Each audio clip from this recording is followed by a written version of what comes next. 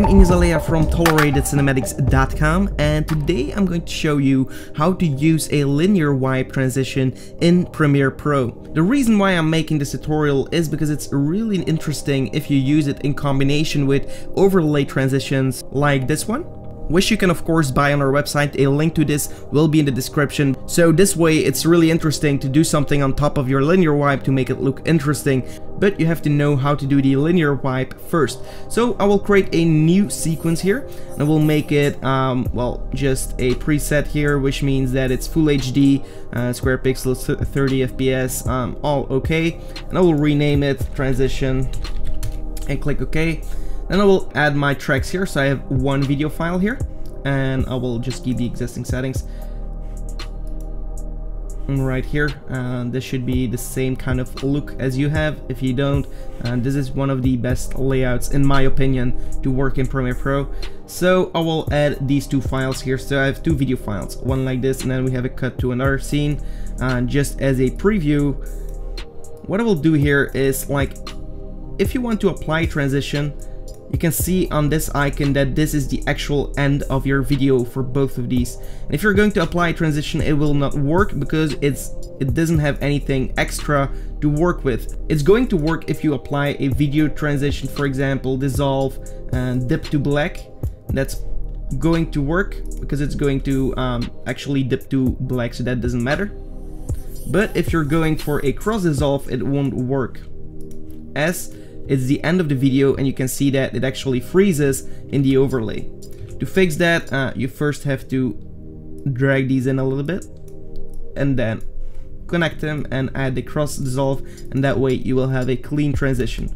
That being said, we have here one transition called wipe, and if we're going to apply this, this is what is closest to what we want to achieve actually, but you can see that it doesn't have any feather in the middle here. Unfortunately, if you click on it, you can't actually add any feather, which is a little bit unfortunate because this is a really easy way to apply a transition.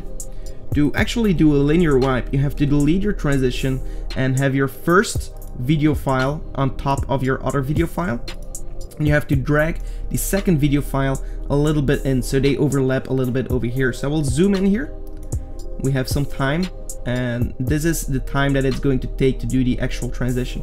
So we'll click on our first clip, go to effect and search for linear wipe. So that's right here under the transitions for video effects. I'm going to apply this to this scene.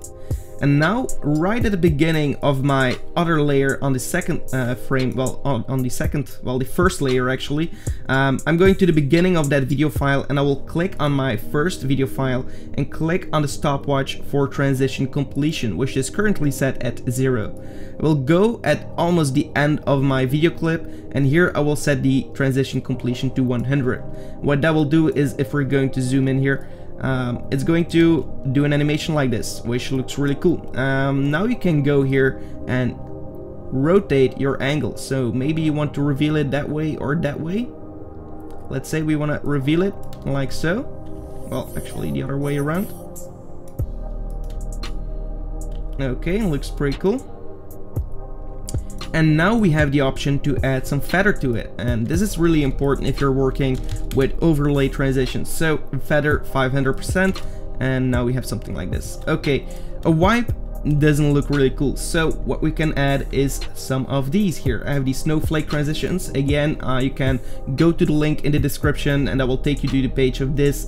We'll add more in the future, but like right here I have one that goes to the left bottom diagonal, so I will drag this in and put it on top of this, and then try to find the exact same way where the linear wipe is taking part. So of course you will have to do a little bit of extra work here, so maybe it has to go a little bit faster. So you can zoom in here. If you click on your video file with your linear wipe, you can zoom into the second timeline for the effect controls and tug that in a little bit, so like so. And that's going to make it a little bit faster.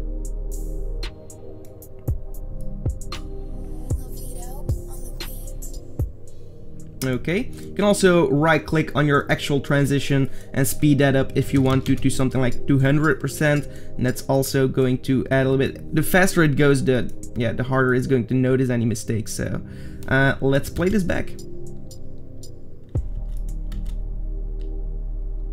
Alright, so that's pretty cool, and that's actually it for this tutorial. I will also make a tutorial on how I've actually created this kind of transition, so be sure to subscribe if you aren't already. Apart from that, I hope this tutorial helped you out, and if it did, give it a like. Thank you so much for watching, and goodbye.